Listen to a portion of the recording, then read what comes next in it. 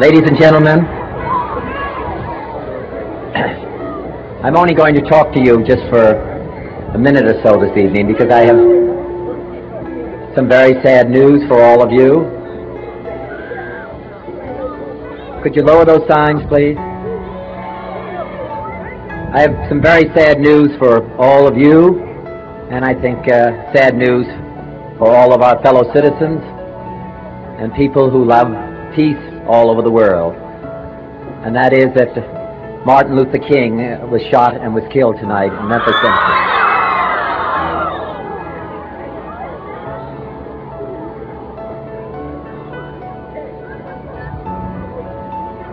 Martin Luther King dedicated his life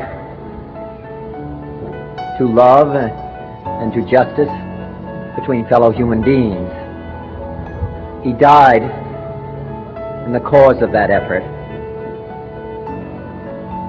In this difficult day, in this difficult time for the United States, it's perhaps well to ask what kind of a nation we are and what direction we want to move in.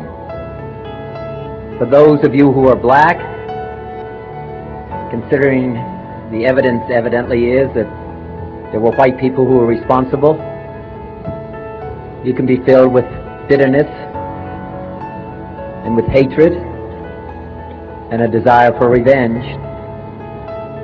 We can move in that direction as a country, in greater polarization, black people amongst blacks and white amongst whites, filled with hatred toward one another. Or we can make an effort, as Martin Luther King did, to understand and to comprehend and replace that violence, that stain of bloodshed that is spread across our land with an effort to understand compassion and love. For those of you who are black and are tempted to be filled with hatred and mistrust of the injustice of such an act against all white people, I would only say that I can also feel in my own heart the same kind of feeling. I had a member of my family killed, but he was killed by a white man. But we have to make an effort in the United States. We have to make an effort to understand, to get beyond or go beyond these rather difficult times. My favorite poem, my favorite poet was Aeschylus. He once wrote,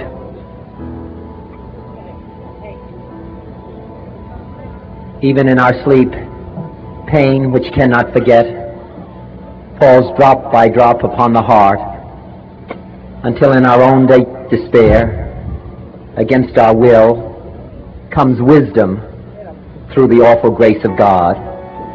What we need in the United States is not division.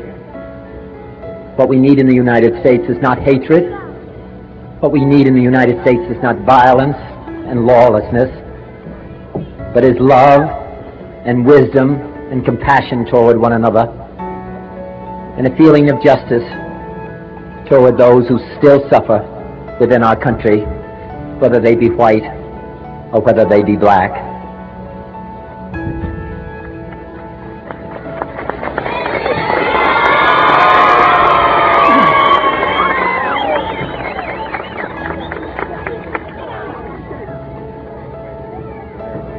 So I ask you tonight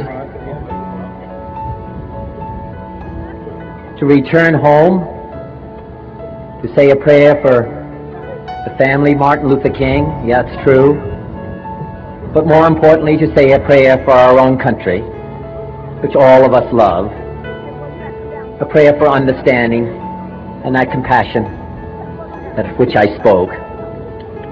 We can do well in this country. We will have difficult times.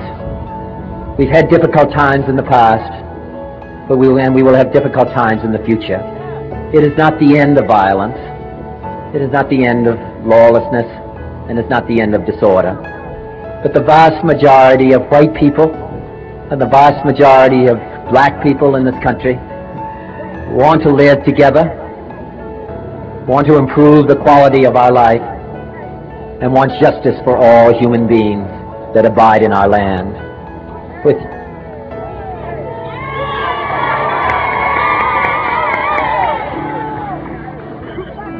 and what dedicate ourselves to what the Greeks wrote so many years ago, to tame the savageness of man and make gentle the life of this world. Let us dedicate ourselves to that and say a prayer for our country and for our people. Thank you very much.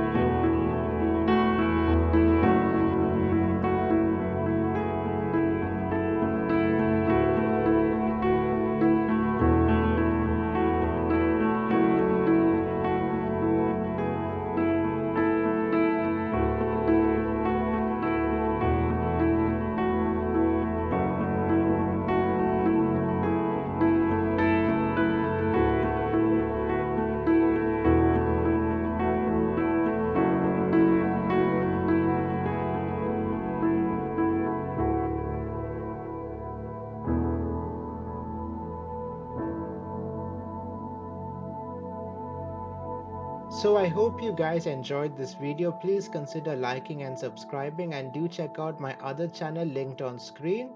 So thank you all for watching, and see you soon, and have an excellent rest of your day. Goodbye.